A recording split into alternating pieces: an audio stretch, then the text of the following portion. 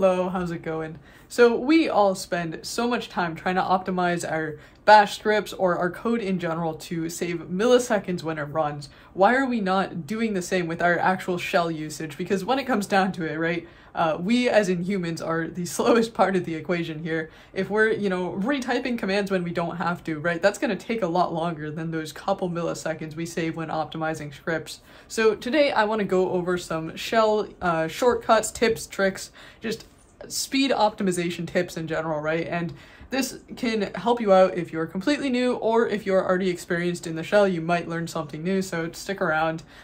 If you are completely new though, I do have a couple of bash tutorials to get you started, so I will link those in the description if you're just brand new to the shell and the command line.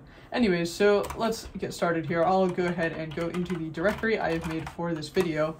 And if I want to just run a random command here, I'll just do ls-la.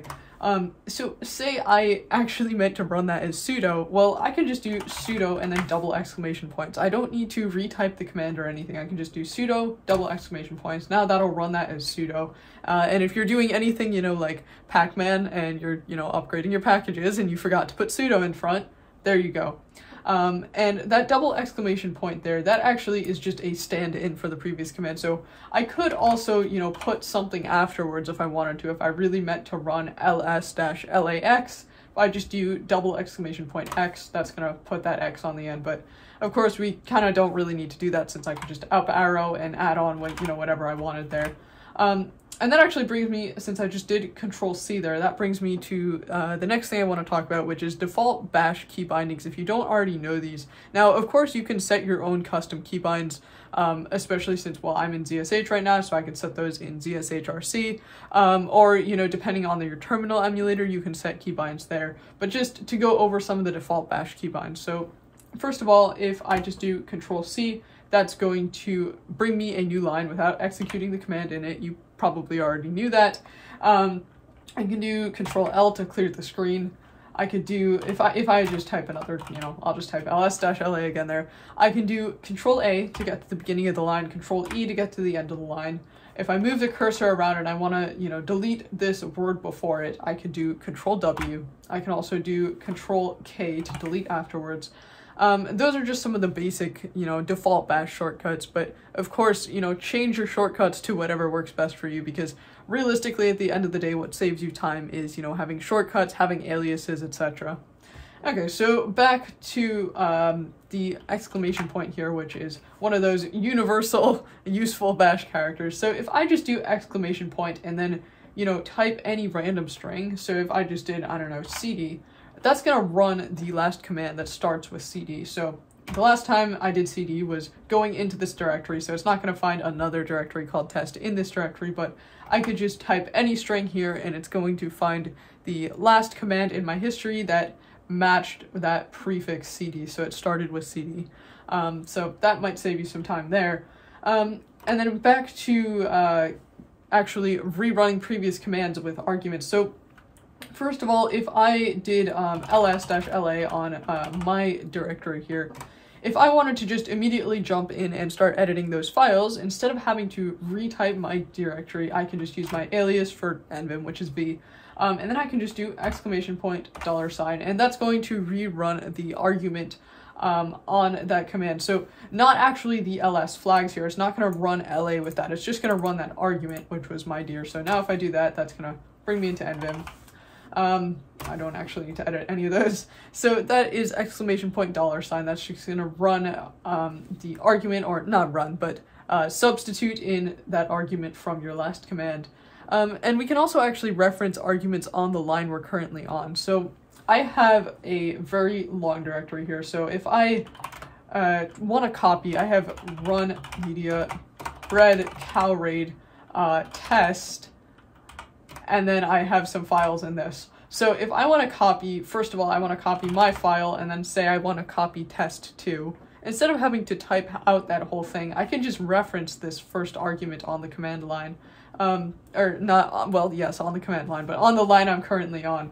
So if I just do exclamation point, hashtag, colon, and then 1, that is going to reference that first argument, and now if I just press tab, since I'm on ZSH, that'll go ahead, give me my file there, and I can now just do test2. So instead of having to retype that whole directory, I just do 4 characters and press tab, and I want to copy those to the current directory. So I'll go ahead, copy those. So yeah, you can use arguments on the line you're currently on. You can pull arguments from the previous line, and actually I will show you that real quick. So if I wanted to make a new directory, and I will just, I don't know, I'll actually do it in that same long directory there, and I'll type it out again to show this is really annoying to go type it out, and I want to call it, I don't know, my dear, right? Really can't think of directory names here. Anyways, I want to make that directory, but I actually, now I want to copy a file here. What files do I have? Okay, I want to copy file 4 into that directory. Oh shoot, I just did ls, which is gonna ruin what I tried to do here, but anyways, we'll rerun that command. So that's the previous command, but now if I just do cp and then file 4 here, I can just do exclamation point colon and then 1, and that's going to run the last argument on the command that I previously ran. So this as the argument, we're going to copy this file there, and now that file is copied, and this exclamation point colon 1, you can obviously substitute the 1 with whatever you want. So if I did 0, it would have been the mkdir command itself. If I had more arguments on it, then 2, 3, etc.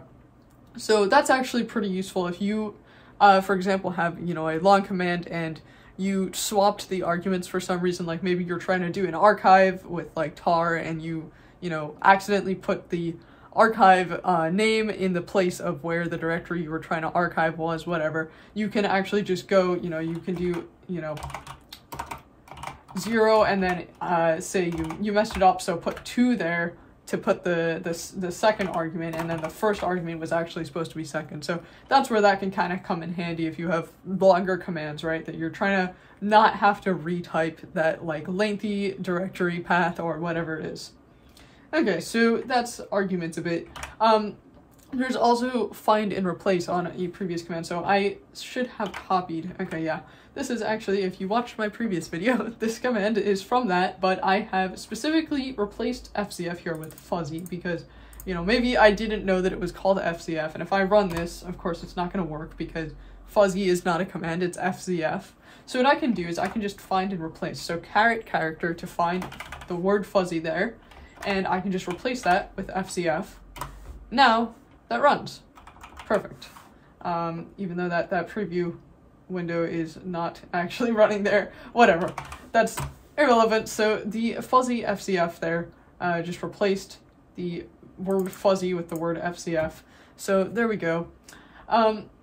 The next thing I just want to go over, in case you don't already know, you probably do, but cd, well, first of all, if I wanted to cd to the previous directory, I could just do ...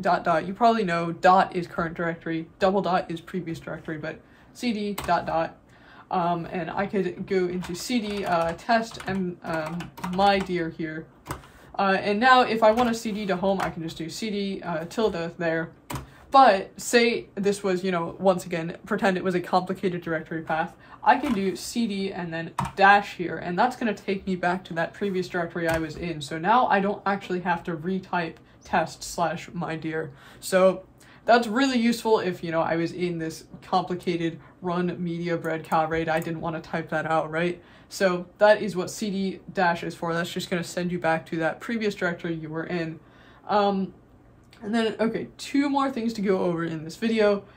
So first of all, if I wanted to make a new directory with a bunch of subdirectories and I wanted to do that all in one command, I could just use braces, and I guess this is just called nesting. So if I do mkdir-p, and I'll just call it mydir2, and then I want to put a bunch of other directories in that. So I could put, dir1, dir2, dir3, and then I put the ending curly braces, and now if I just press enter and I do ls, you'll see ls on my dear. I was like, where are these directories? So if I ls on my dear here, okay, now we've got all of those directories. So that is pretty helpful if you're just trying to create, a bunch of directories at once.